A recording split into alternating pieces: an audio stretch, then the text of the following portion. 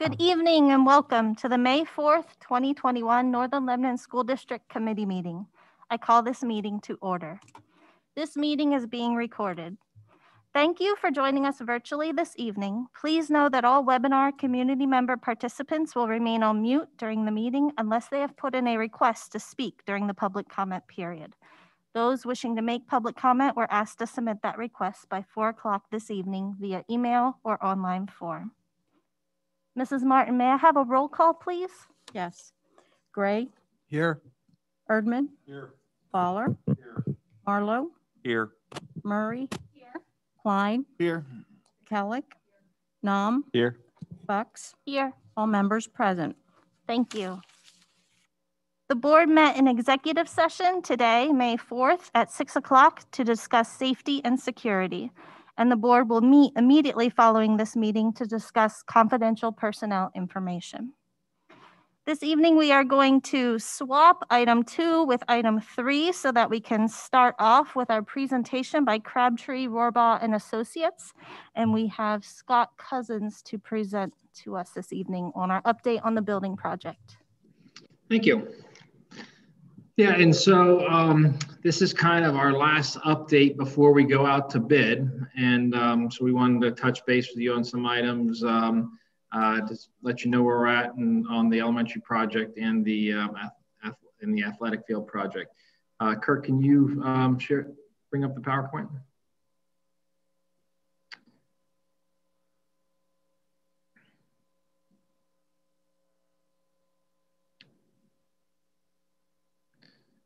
You can go 2 slides in.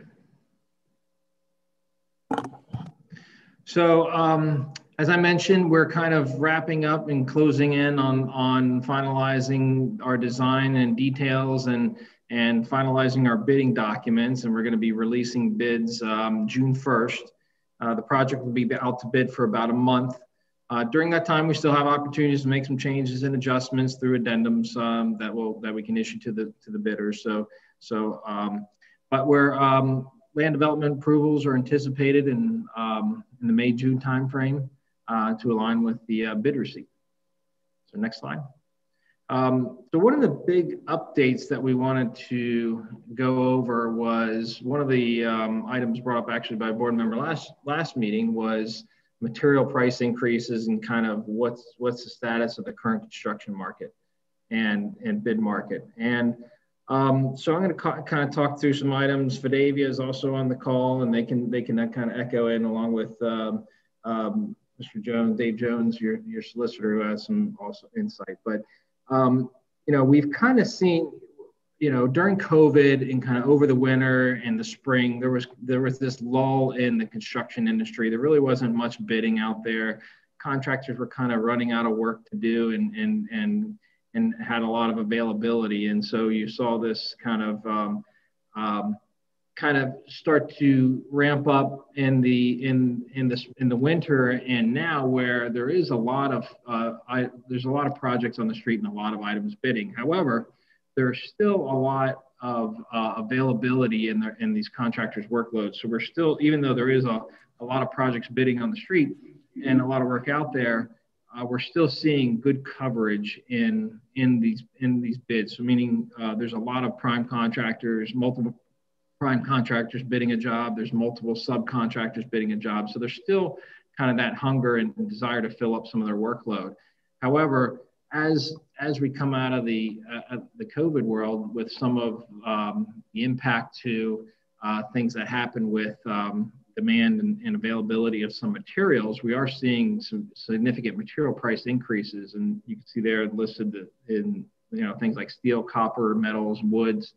And in addition, we're seeing some things we haven't seen in a very long time, which is material availability becoming an issue, meaning, and we talked about that last meeting, that one of the things that we were keeping an eye on was steel joists. What had happened with just the demand in the warehousing industry with the boom in online industries and shipping and things like that, there's been a huge demand for steel joists in relationship to warehouses. So we kind of we're keeping an eye on that. We thought we were still in good shape, but it seems like with every week that goes by, it gets worse and worse. And the last time we touched base with the contractor, the joist availability was, if you put in the order now, you wouldn't get your joist until middle of 2022.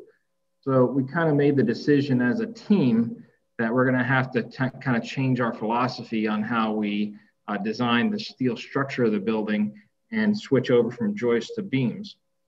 Now, just to make sure that we have the availability to construct the building in the time frame allotted.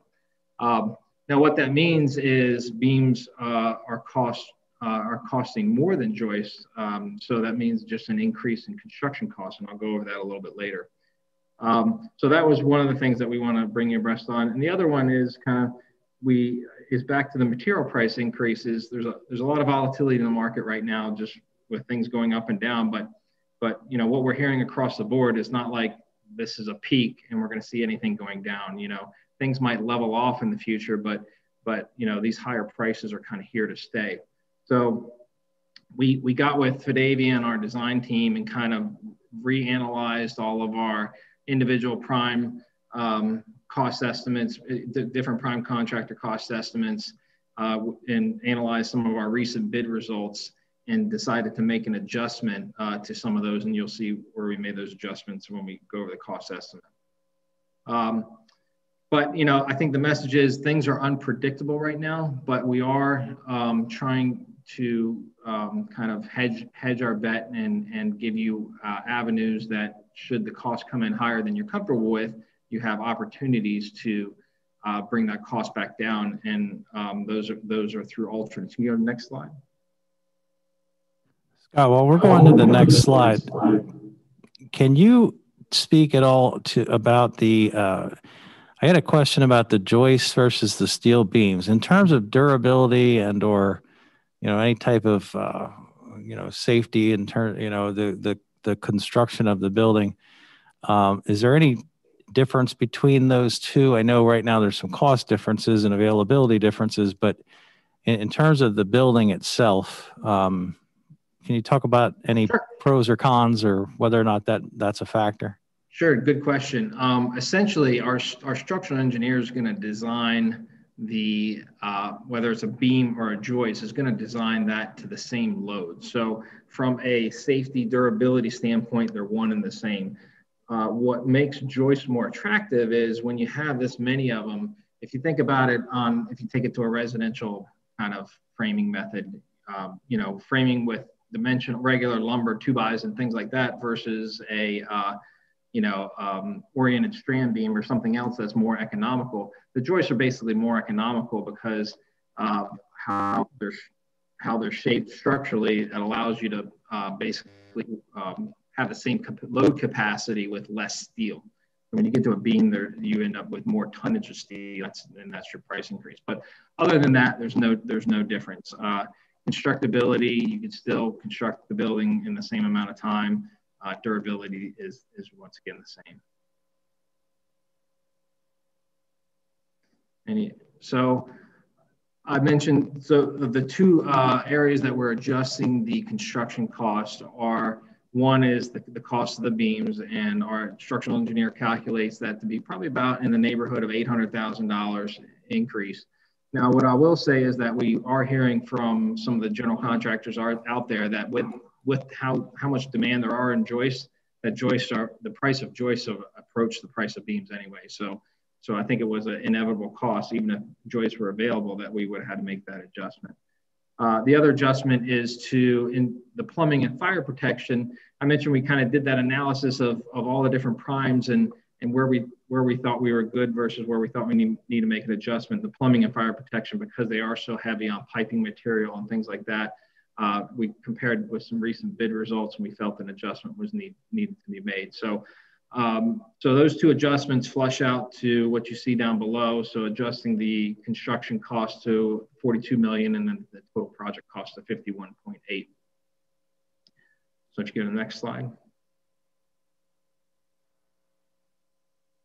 So I mentioned, what we want to do, so as we get north of 50 million, we wanted to kind of reevaluate the scope of work and see if there was any changes or adjustments that need to be made to try to get more closer to that $50 million range. And rather than just simply eliminate scope of work, we thought the best way to kind of hedge your bet, so to speak, was to build in these alternates. The district and the administration has kind of done a really good job along the way of separating want versus need. So I think you already have kind of a lean building approach where there's not a lot of extra fluff that's easy to take out.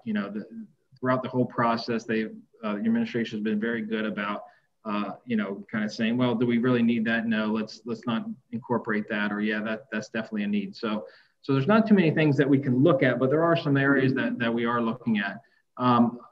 So I'll start from the top here, and any questions along the way, please feel free to interrupt. So there's some areas from the piping material where we're going to allow an alternate bid to allow some different materials that aren't metal, so some PEX and CPVC and things like that. On the wiring side, for electrical side, allowing some aluminum wiring versus copper. Copper is another area where we've seen some significant price increases, so allowing some copper wire or aluminum wiring in certain areas. And once again, these will all be price line items on the bid form that you'll be able to see the value of and make a decision based on the actual value. Looking at changing some of the exterior facade materials. So there's some materials that are more costly than others, maybe looking at incorporating some deduct alternates to vary the facade. There's some areas what I call bonus spaces that we've incorporated throughout the design. So if you think about the learning stair basically in the middle of the building goes from the first floor to the second floor. And so there's a space kind of under the rear section of that learning stair that's available space and we created a small group instruction room there. That's in addition to what you need from an educational standpoint currently. So the thought is that you can forego that space without sacrificing the educational program, but at the same time, it's a very inexpensive space to build. So that's another area. We already had the gymnasium platform above the toilet rooms of the storage areas, that second floor viewing platform as an alternate. And then we have a small sensory room above another, stacked above another, one of the reading nooks in the collaboration areas. That was, once again, a space that was easy to put a floor in. But once again, we can see what that price would be and break it out as an alternate. Looking at just the quantity of playground equipment, these are things that you can always, put a certain amount of playground equipment in now, and then further down the road, maybe the PTA buys some more playground equipment. So we have a kind of grouping of playground equipment that we have as an alternate bid. Roofing material, we have EPDM as our base bid, but certainly there's some other roofing materials out there like TPO and things like that are, once again, none of these are meant to sacrifice quality or longevity of the building. You actually have TPO on some of your elementary schools, but it's sometimes a less expensive roofing option. The classroom door side light shades, we do have some shades on the side light doors that we typically don't do on elementary schools. So we'll see the price to provide those and whether you want to select those or not. And I mentioned going to all beams on the building. However, we are going to incorporate an alternate bid to provide joists for the roof area. So if we do get in a situation where there is a steel supplier that's able to provide joists in the time frame, they'll have the ability to provide that as an alternate bid, and we can validate that they're able to provide that in the time frame. Then we can take that credit. And then others to be determined. So we're still going through that list with Fidavia and with the administration to generate other items. But once again, this is meant to be kind of a way to hedge your bet. Some of the good things you have going for you. It's a new building that's certainly more attractive to bidders out there versus a renovation. It's a larger project, so you have an economy of scale. So there are some good things going for it that might benefit us and have better pricing than we anticipated. But I think the bottom line is it's a very unpredictable market right now. Dan, or did you want to add anything? Or yeah, so I was just going to chime in. In there. I'm glad that you brought up the whole scenario with the steel versus the joist. I think that makes very good sense to have that as an alternate, just to show the cost differential between the two.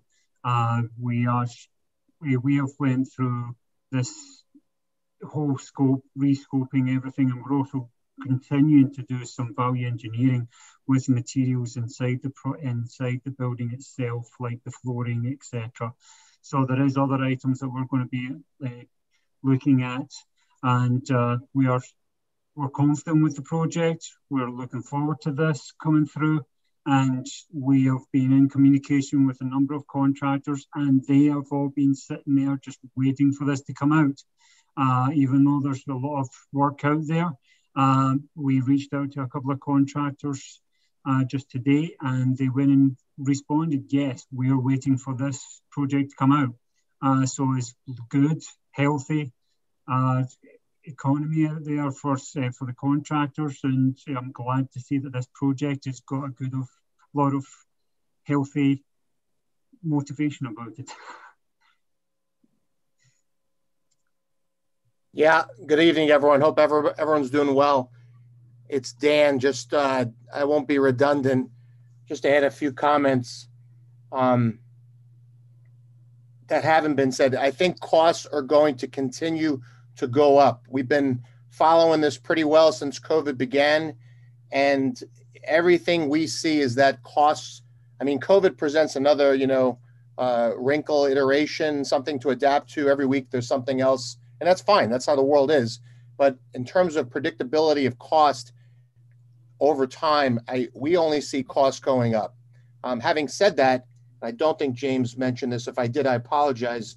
We've had projects regularly go out to bid, and we've been able to work through every project that we've had on the book so far. It looks like even including a fairly large project that came in bid yesterday, a complicated job, just a tiny bit south of you, and we were right under budget with it. So I think it just proves the point that a well-planned project, and from everything what you're hearing from James and Scott, and I've heard, and Heather as well, this project is being given a lot of attention, and the connectivity between the professionals and the marketplace is critical. Contractors can be more selective today with the current state of affairs, but on the other hand, they're hungry for projects that are well planned by people they trust. So, on that note, if you know of any subcontractors, contractors, as James mentioned, we're already reaching out to them to get the excitement going. So feel free to pass that information along to us if anyone needs some information. But yeah, it sounds like the project is in really good hands, and excited about it. Hey, before Dave has to go, Dave, would you want to chime in? Sure, thank you. I think that the issue that came up the other evening was when I made a mention on the slow update of the increased costs, so on and so forth. And if there was a potential for delay of the project, it might be in your best interest. My goal was not to scare anybody, to suggest that they should not work on educational program projects that are critical to the mission. My goal was to say, if you have a project that was not associated to your educational project that could be put for some reason, it might be a good time to do so. The other reason I said what I said is because I want to have a reasonable expectation among our board school district to just make them aware of what the market is. I believe that you're doing everything correctly. Scott and Crabtree are doing a good job. Dan and doing a good job from Fadavia. You're in great hands. The other thing to keep in mind is that money is cheap right now, relatively. So when you borrow, we're paying for your buck on the dollar. So from my perspective, you're doing the right thing. And I just like to set expectations. I mean, as attorneys, that's what you ask us to do. Give us kind of an idea of your expectations to what's coming down the road. And that was really what I was trying to do with my presentation the other evening. Short. So please accept my apologies if I scared anybody. But you guys are good hands and you're doing the right thing.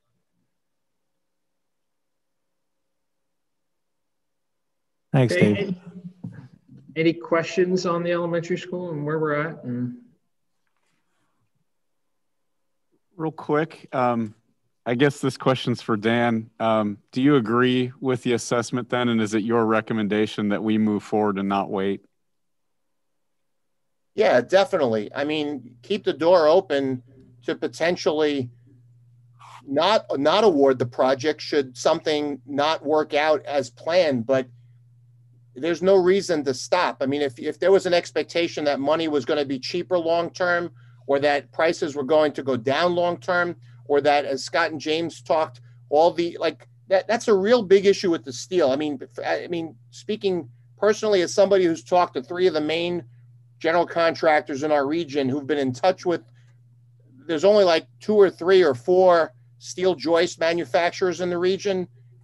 Your team's got a really good pulse on things. So, you know, the process is being handled well. There's no reason to stop, but in the same breath, you know, you keep assessing as you move along, and let's see if we can deliver as intended and get good competition and get good numbers that you know we and you feel good about moving forward with. But yeah, there's no reason to pause whatsoever. Again, you know, we go through, we do a lot of this, and I can tell you there's a lot of architects who don't entertain and aren't as flexible with making all these changes. I mean, it's not a tiny change to adjust the structure from bar joist to steel and all the other alternates that Scott ran through. It's just, that's the prudent, you know, you want to be proactive as much as possible, and that effort is happening. So sorry for the long-winded answer, but yeah, I think you're good. When we had the PlanCon meeting, I think that was back in February, the formal public hearing, part of that meeting kind of assured the public that we would stay within a certain percentage of the budget that was presented at that meeting. I forget what percentage that was. Can you please remind me of that and tell me, are we still within that range? Sure. Yep.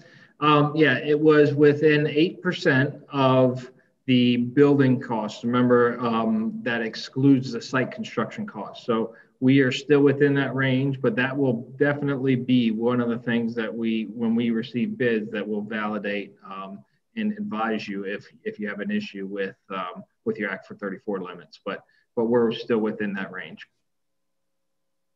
Thank you. Mm-hmm. Great question. Any other thoughts on the elementary school? Okay, touch real briefly before I close, touch on the, if you go to the next slide, Kurt, on the synthetic turf field. So that is currently out to bid. We're receiving bids tomorrow. We have some good bidding coverage on that. So this one, if you recall, this is kind of contingent on receiving all our approvals in time in order to have enough time to construct the project before the fall sports season. So really, I think you have once we receive bids, you'll have an award to decide, and that award should be contingent upon receiving those approvals, because we anticipate Bethel Township Board of Supervisors approval May 13th, but if that does not occur May 13th, then you will not have enough time to construct that field over the summer. So that is one of the reasons why I want to bring up that approval of the award of bids should be contingent upon receiving the municipal approvals on May 13th. But we have received NPDES permit. That is one of the more lengthy ones to receive. So we should be in good shape with that. Any questions on the synthetic turf field bid? Okay, that's all I had this evening. And the next time I'll speak with everybody, we'll be out to bid and give another update. Thank you. Thanks. Thank you, everybody. Appreciate that. Thank you all. Thank you for the detail and especially for the transparency so that we can plan ahead for what's ahead. Absolutely. And thank you also for adjusting your schedule and getting us out of the way. Appreciate that. All right, now we will move on to the next item on the agenda, and that is that I have the pleasure of introducing our school board candidates. So in a couple of weeks, we have the primary election. 4 of our school board seats are up for election. And we have 2 of our seated members choosing to run again. And we have 2 new candidates for school board. And so we've invited them here tonight to introduce themselves and to tell you a little bit about why they wish to serve on the school board. And we will begin with Mr. Robert England Jr.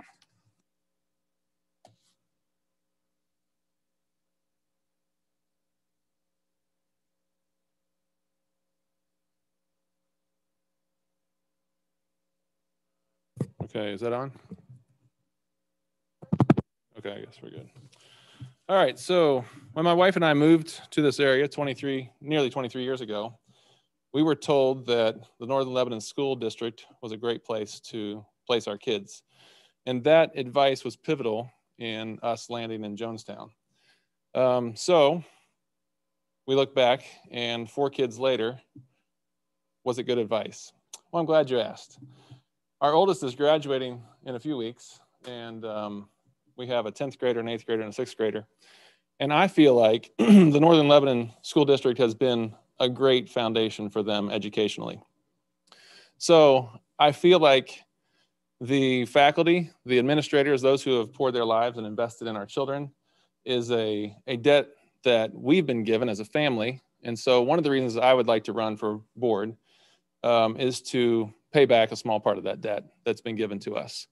The second reason I'm running is because I feel like all the young scholars in Lebanon, in Northern Lebanon District, need to have the opportunity for a great educational foundation. And so I'm excited about the direction that we're moving as a district. I feel like things have been moving in a positive direction. I would just like to join that effort to see that continue. And so that's why I'm here tonight. Thank you for your service and the opportunity to speak to you. Thank you.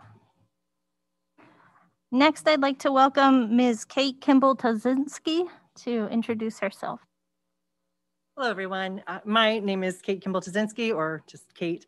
I'm actually a product of the Northern Lebanon school system. I graduated in 2002, as in my brothers came after me, my cousins came after me. And I actually had a little bit different of an experience when my husband and I moved back here in 2018 after 10 years away from the state. I said, we can live temporarily here, but when it's time for Sutton to go to school, I don't want her going to Northern Lebanon. And I kept saying that and kept saying that. And I finally asked myself, why? What was so wrong about my experience that I didn't want her to come here? And just that critical thinking really caused me to want to be involved early. Sutton, I know Robbie has said he's got 4 in the system. Sutton just turned 3. So she's not yet in the system. And so I am running for her future because I don't want to say, I don't want her to go to Northern Lebanon. I want her to experience the great things that I did here. I'll admit tonight has been a bit of a culture shock for me because other than watching my youngest brother star in the musicals, I have not been in this school since 2005. I have not been in here since 2002. And I'm excited to see what Sutton can do in her future and to be a part of a team making the decisions for our students and to really participate serving in higher education and now serving as an executive assistant who administrates our board. I'm excited to put together both ends of my experience and really serve our students and serve their futures. Thank you. Next, I'd like to hear from Mr. Dave Klein. Yes, thanks for this opportunity. I'm a lifelong resident of Northern Lebanon School District. I went to Jonestown Elementary, and then I graduated high school in '97. Currently, I have 2 children that attend Northern Lebanon, and I have an elementary student and a junior high student. In my spare time, I'm heavily involved in some of the youth sports programs around town, and I've been on the board for a little over 4 years now. In those past 4 years, I've certainly learned a lot. I certainly grew, and I really enjoyed my time on the board. One of the reasons I'm running is for continuity. I feel like it's important for experienced board members to stay on if they're enjoying it. It takes a while to get up to speed and learn how the system works, how being a good board director works. And I also feel like I do a pretty good job of representing our community. And I look forward to serving for another term and working with the board and seeing out this construction project. And yeah, that's it. I look forward to serving another term as a board director. Thank you, Mr. Klein. And last but certainly not least, we have Ms. Stacy Murray. I am Stacy Murray. I've been on the board a little over 5 years. I have enjoyed my time on the board. There have certainly been a lot of learning opportunities along the way. I've enjoyed serving on the IU13 board as well and have learned a lot. And so I feel that my experience as well as my social service experience background makes me a great candidate for advocating for our students and advocating for our community. I am a Northern Lebanon grad. I graduated in 1993. And so I'm glad for the opportunity to continue to serve this community that I love and has really been a part of my life for its entirety. And so I look forward to serving in this capacity again. So thank you. Thank you, Ms. Murphy. Ms. Murray, I'm sorry. I'd just like, on behalf of the board, I'd like to thank all 4 of you for your commitment, for your dedication to education. We know that serving as a board member is a significant time commitment, and we appreciate you throwing your hat in the ring for Northern Lebanon. All right, moving on to item 4, that is our public comment period. Those wishing to make public comment were asked to submit that request by 4 o'clock this evening via email or online form. Ms. Martin, am I correct that tonight we do not have any public comment? That's correct. Thank you. The minutes shall note that public notice was given for the meeting in accordance with Act 84 of 1986. Notices and advisements of these meetings will carry the intent that limited business may be conducted on any scheduled meeting date. Now we move on to item 6. These are items that are presented to be on the consent calendar next week. First is item 6.1 through 6.3. Dr. Messinger. And you guys are welcome to stay. You're also welcome to leave if you have better things to do, but choice is up to you. And I will also say that I'm a little disappointed that as a 1987 grad, that I guess I'm the oldest grad in the room from Northern London. The first 3 items under number 6 are our typical approval of minutes, our student activity account, and our cash disbursements. Any questions on those items? All right, moving on to item 7, items under budget and finance. Yeah, several items here. The first one is our typical LVC clinical experience agreement, where we have kids from the college come over, and that is more of not a student teaching experience, but a more of an observation experience. I believe at this point, LVC is planning and hoping to be able to send students. We did not have a full range of that this year, but for next year, they're certainly hoping to do that. The item B is the student service agreement between Vista School and NLSD. You see that every year, agreement with them. Item C is to adopt the proposed final budget. As you know, when Ms. Martin, and she is somewhere on Zoom, the world of Zoom, in case you have questions for her tonight. When she presented that budget, it did call for a tax increase that our index is 3.8 and the increase was 3.79. We've certainly talked about the rationale for that at length. But if there are questions about that, or if you want to have a discussion about that, I was asked, and it was a good question.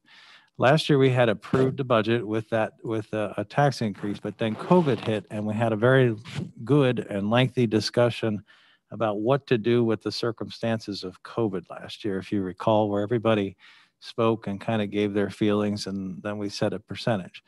But tonight would be a good opportunity to talk about that. If you have feelings about that, if you'd like to see a different number there. Otherwise, it will come back with that 3.799. I think it's 7999 for next week, which would be the proposed final budget. And I'll stop and let you guys talk about that then, if anyone has any questions or comments.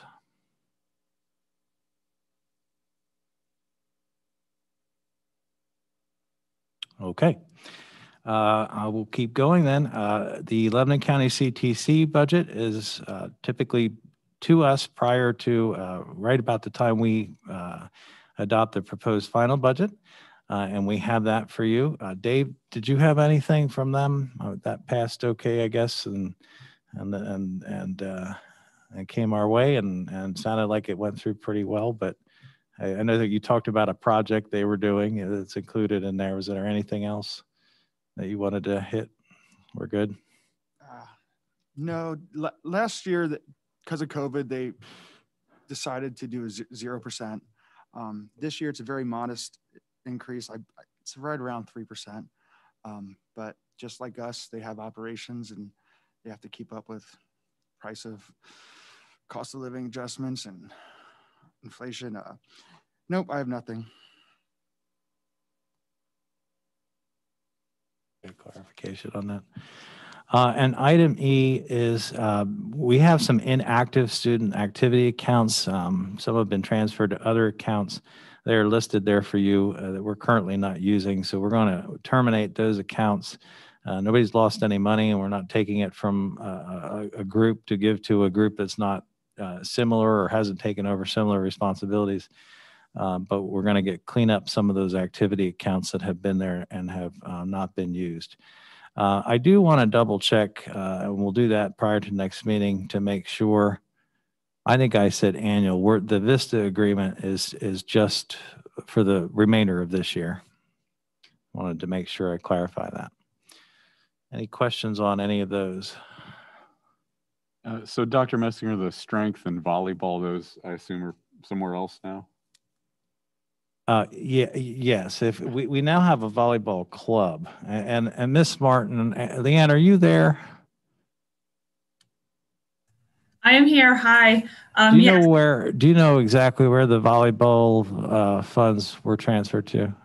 I do not. But what happened is some of them is like a booster club started, and then they kind of left and they tried to use down a lot of the money. But if it was here, I'm not sure where we transferred it to. Some of the sport ones we kind of transferred around to other athletics that were still using their student activity account, but we can definitely get that information of where exactly it was transferred to. Yeah. And I would ask the same of the strength. I assume that's the weight room. Did you hear that one, Leanne? I did. Yep. I'll look into both of those and find out where Why don't we just go through the list then sometime between now and next Tuesday and just say, give them an idea where they went. Okay, thank you. And hide your new car.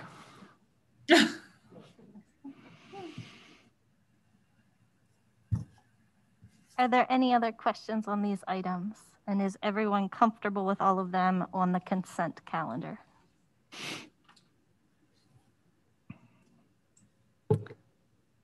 All right, moving ahead to item 8, buildings and grounds. Yeah, the first one, I'm really happy to be able to work with Fredericksburg Sewer and Water. Certainly, they're involved with the building project too. They have had a problem. They have out on the middle school side of the building, they have a repeater that sends information up to the water tower. And somewhere in between, there have been trees that have grown that now is interrupting their signal. And they were wondering if they could use the height of our building to be able to put the repeater in, and which would have a clear shot to that. And it's about the size of a shoebox, a bread box. We're going to mount it in a closet, and it does cost us about the cost of to run a light bulb for a year. So there is a little bit of a cost, but this would be to approve the use of our closet for that repeater.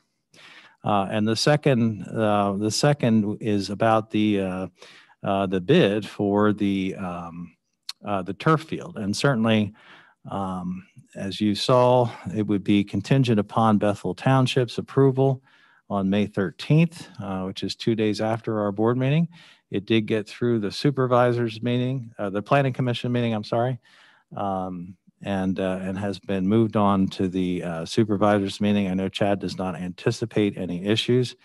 And certainly if that amount is something, that is not a project that is going to be impacted by some of the things we've seen. We don't have joists, we don't have steel beams. We're just talking about the turf at this point.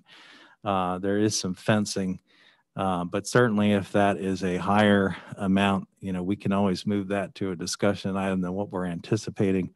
But right now we have a good number of people that we believe are bidding, and we'll find out in a couple of days what that looks like, and we'll bring that to you. Are there any questions on those items? Clarify on the turf field. So if the price is higher than what we had anticipated, there could be some more discussion about that. Am I clear? Absolutely. And that, I think, is what Dan was saying too, even with the building. If we go out to bid and those bids don't come in an amount that we're comfortable with, you reject the bids, Okay. And you wait, you make adjustments, whatever we decide to go, the direction to go at that point. But to go to bid, well, with the turf field, it's already at bid. So we're going to get numbers and see where they are. But the same thing will apply with the building too. I think that's what the point Dan was trying to make earlier. Okay. Yep. Thank you for that clarification. Yep. Yeah. I just looking at that field this past week and the usage of that field. I mean, we have some of our rec leagues that are utilizing where I think that turf field is going to be. And so, I'm just thinking about, what maybe additional discussions have gone on as far as the use of that field, because right now I'm seeing it used somewhat for high school and, somewhat for the rec. So I'm just absolutely about those rec leagues. We anticipated, the rec leagues continuing. It should be a benefit for them, and ultimately there'll be lights, which, in the fall, and we'll have to talk about, can they contribute to fees and things like that. But in the fall, when it's getting dark at 6:30, and it's really, really tough for our soccer programs to be able, and football, to be able to practice late at night, a tremendous asset for them to be able to turn on lights and get on that turf field. All kinds of weather. There's a, if you recall, there'll be a main field, but there'll also be a practice field to the right of it. If you're looking from the building, I've learned a little bit about this as we've gone through. Evidently, they make paint that can go on for 3 months, or it can go on for a day and be taken off. So we can paint it specifically for our programs to practice, or for youth programs to be able to use. Which gives us some flexibility there too. So I think it'll be an asset for our youth programs. Okay. And in the spring, we don't use that very often. Okay. It's really don't use it at all in the spring. Yeah. Yeah. Okay. Thank you. And just to be clear, if for whatever reason the bids are too high and we reject all of them due to the timing, that essentially means that we're putting this off for a year, probably. The turf field would have to be put off. If we don't get the turf field started by June, it won't be finished in time for the fall season. Yeah. Okay. And that's really just the field and some fencing. I mean, there's some things that go along with it, but we're not touching the concession stand yet. Any other questions? Moving on to item 9, our extracurricular items. 10.1 is final adoption of policy 801, 802, 803, and 813. 10.2 is the tentative adoption, the first reading of policy 805, 805.1, 805.2, and 807. 10.3 is the retirement of policy 540. It is now covered in policy 813. And 10.4, we have 2 revisions for curriculum. And I just wanted to clarify what a revision means. And I'll give you an example. And I had a good question that I thought you'd all benefit from. For instance, the health curriculum. It has been determined as we've taught this particular class that the unit on CPR and first aid was longer than what was needed. And so they reduced that amount of time, and then they picked up two other topics to insert into. Do you remember what those 2 were? Lymphatic and respiratory systems. Yeah. And so they adjusted based on the time needed and then added those 2 concepts. So the curriculum didn't change. A lot of times these revisions aren't changing very much, but just to be clear that these are revisions. These are not from scratch courses. We already have these courses. We just have revised them. And this would be the tentative adoption of those. And 10.5 would be the high school award a high school diploma for each of the 153 seniors, pending their completion of all graduation requirements. I believe there's a few people in this room that have people on that list. We're praying. Any questions on any of those? Gary, could you explain what the revision to the English 10 curriculum was? I was interested in that. I honestly, we would have to get the teacher to go through that. It goes through the teacher, department chair, those guys take a look at that, but the actual specifics, while Brad and I look at them, I would need them to give us that. I will get that information and I can send that out. I can actually send out to health as well. So that'd be great. But this is an existing class. It's existing curriculum. Yes. Okay, good. Thank you. Any other questions? All right, we're gonna take a step back and go back to extra curriculum. 9, we didn't cover 9, right? Oh, I'm sorry. I missed that at the top of the page. Thank you. Yeah, we have a couple of trips. One is the environmental science class as part of their educational experience. Typically it goes to Delaware Bay. Typically that is a night trip, overnight trip. We are not doing overnight this year, but they are going to go up and come back. And then you heard last week the presentation on the family and consumer science trip from Mrs. Fry, and that trip is on there. That would be for 2022. And then also, I talked to you in an email about the agreement between Varsity Brands and sent you an example of the branding guide. If you paid any attention to that, it comes out with a really neat product to the point where we would have very specific colors. There's a color number that gets associated with it. Those colors then would be used as we do jerseys, as we do banners and things like that. They're going to take a look at our mascot. As you know, we use the Minnesota Viking right now.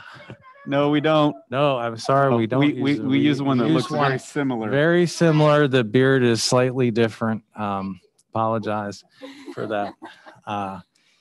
So they're going to look at that. They're going to look at some fonts for different wording, Vikings, and we'll come out of that with a whole branding guide that can be used for our athletic programs, can be used for our booster clubs, can be used for our youth sports to use, our PTOs. And so really exciting and long overdue. And I know Mrs. Sell will be smiling because right before she left, she said, please get this done. It's the one thing I want you to do.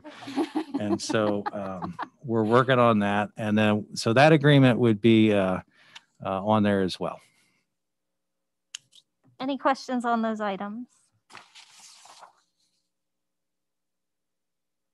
Yeah, sorry. We're engaging in compliance.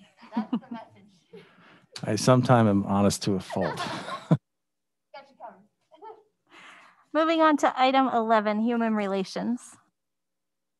Okay, we have 11.1. improve we have a employment of a professional substitute listed there. 11.2 is a leave request, an unpaid leave for a teacher at Jonestown Elementary. Item 3, it's that time of year where we have some folks leaving and retiring, and we'll celebrate them before they go, but a few folks that we are going to miss terribly. I will say that we've already started to look for replacements, but they're going to be irreplaceable in terms of what they've brought to Northern Lebanon. 11.4, there are 2 requests for professional leaves for you there. 11.5 is a to be determined Act 93. We need to determine the base raise for Act 93. We also, with 11.6, need to determine the base raise for our classified personnel. 11.7, we need a board treasurer. Our board treasurer will be not running, and so therefore we need someone to be board treasurer. So we're going to need a volunteer for that for the agenda for next week, unless anyone wants to, that really makes them excited and they want to volunteer to look at checks and want to do that now. Holler if you want to do that. And we also, our board secretary is up, and I would recommend the election of Mrs. Martin for board secretary, who currently holds that position, if there are no objections to that. So I'll open it up to you guys in terms of secretary and treasurer. Any comments or thoughts on that? Would we take nominations next week then too? We certainly can. We would move it probably to discussion then at that point if we do that. Yeah. Okay. Okay. I'm prepared to make a nomination tonight, but I don't know if it's appropriate to do it tonight or next week. You want to weigh in on it? You can make a recommendation. That person Okay. being nominated. Well, I'd recommend Director Marlowe for the position of treasurer.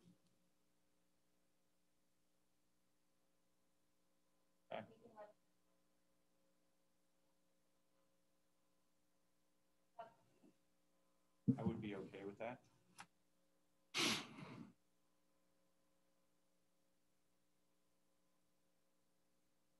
Are there any other questions on those items? Item 12 is an informational item. Item 13 is new business. Is there any new business for discussion this evening? If I could make just a comment back on the building side on what we were talking about. I know, you know, the worry of costs going up. I mean, we're certainly seeing that in many things already, business world, et cetera. And I think the comment that I heard, which I would echo, is we're not going to see these costs come back down anytime soon. You know, probably best case, they might start to flatten out, in my opinion, probably in about 2 years. I mean, we're seeing just massive changes in pricing. The labor adjustments that are happening right now, those as well, I mean, they're going to continue to go up. And that's going to drive some of these other costs long-term up. So, you know, if we get bids back and they're fairly acceptable, they're within our range, you know, I think it's prudent to continue to move forward because, you know, a simple inflation of 3% on this project, and we're talking 1.5 million. Our annual savings, we've already said, is somewhere in the neighborhood of 1.8. So the sooner we get some of those things started and moving forward, the better off we are. And that inflation of 3% might not be what we see. We might see something far greater than that. So as that comes back, hopefully it does come back within kind of the guidelines we set. But I think what we're seeing, unless it's terribly out of whack, we should consider moving forward with it. I think just to echo that, we also looked at numbers to fix current buildings, which were actually higher than building a new building. So I think seeing that money go into a new building versus into old dilapidated buildings that we don't need to fix, I think is also something to keep in mind. Agree. Yeah, and the borrowing costs right now as well. I mean, that is this economic situation changes here. I mean, we could see that shift, and the cost of money right now, what we're looking at right now, I mean, it's unheard of. A small change in that wipes out, savings we get by waiting and hoping that some of the material costs will flatten or come down. Yeah, the factor of the savings for the building in terms of personnel is something that you forget about that a little bit. We've already begun that. I've asked Leanne actually to start keeping track and presenting it then annually. We had one retirement this year at the elementary level in the classroom. We did have a music, but we're replacing that one. But in the classroom level, we had a retirement. We were able to not replace that position, so we're reducing staff by that person for now. Certainly as other people retire, we're going to look for ways to continue to reduce so that 2 years from now we're in a good position moving over there. But we've already started looking at positions, and there's quite a few positions that we'll be able to redo. And I'm very confident in that number of 1.8 to 2.1 million in terms of savings. Yeah, and I think that 1.8, I might be a broken record on this, but that is a flat number. I know we modeled that out like 10 years, but if we didn't do that 1.8 really every year just continues to go up with all the benefits, et cetera, and so the sooner we get that started, the sooner that savings is real. I know we're not doing anything in terms of cuts. We're going to let attrition really take this, which I think is the right way. But that is, if we delay, then we're delaying that as well. Well, and I will just add, we talked very briefly about, and the board understands, I think that, we talked about the K to 6 V3 virtual teachers. Due to class sizes, we were able to transition 2 people into those positions without hiring. And there's still potential for people to leave, and we do have a position available that we may need to replace, and that's fine. But just those 2 moves, I mean, I know this year is a different year, but to give you a conservative number, it's over $150,000 that we've paid for V3 teachers outside of the school day. So by moving 2 people and then not having to pay outside of the school day that $150,000, that's also a savings for us. And I think actually improves greatly our product for K to 6 V3 students, because they will have that synchronous opportunity every single day with those teachers. So, yeah, and not to make it all about doing this for the money piece, it is about the long-term goal of educating the kids, right? So the sooner we get the project moving, the sooner we move on that, the sooner we save tax dollars, et cetera. Thank you, Director Marlowe. I wholeheartedly agree with the points that you've made. Any other comments or new business? May I have a motion to adjourn? May I have a second? Is there any discussion?